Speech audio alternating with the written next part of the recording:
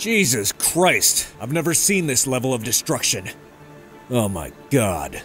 Look at all those floppers. There's only one group of idiots I know that can be responsible for this kind of chaos. Alright, damn it! I know it was you degenerates who blew up the rig, so just save us the time and admit it now!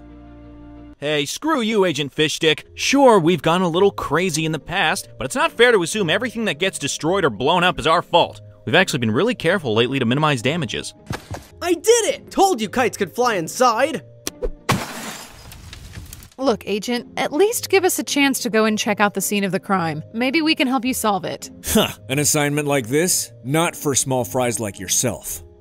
Roach, do the honors, please. Honors? What? Put me down! I swear, I know what I'm having for lunch.